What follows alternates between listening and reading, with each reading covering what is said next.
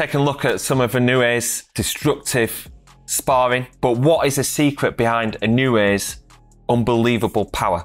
Obviously, he's got a lot of technique, timing, a lot of like kind of fast twitch muscle fibers as well.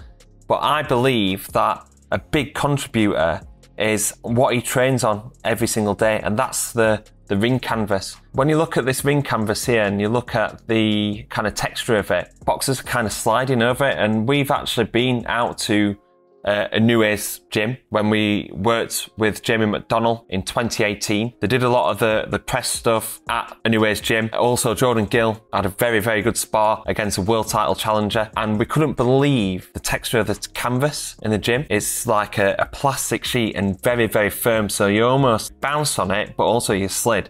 And as you see with Inoue's like his boxing style, it's very bouncy, very springy off his feet, and he slides into the punches. And he obviously does that in sparring, but if you have a look at his pad work, it's very springy, in and out. He slides forwards with his feet. You can see that he's using this canvas to his advantage, and then he transfers that into the fight.